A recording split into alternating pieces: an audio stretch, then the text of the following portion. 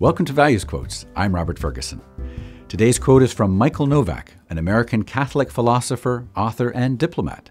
A profound quote from Novak is, "Love is not a feeling of happiness.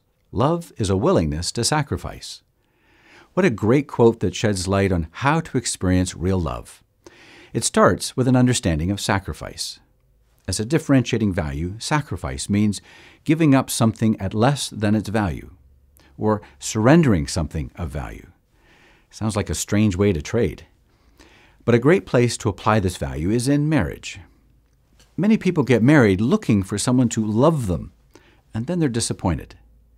If you really want to experience love, you need to first be willing to give up something: your time, your energy, your possessions, and maybe most importantly, your own opinions. When we're prepared to surrender ourselves, putting aside our own desires for the benefit of someone else, we're demonstrating true love. But here's the really cool part.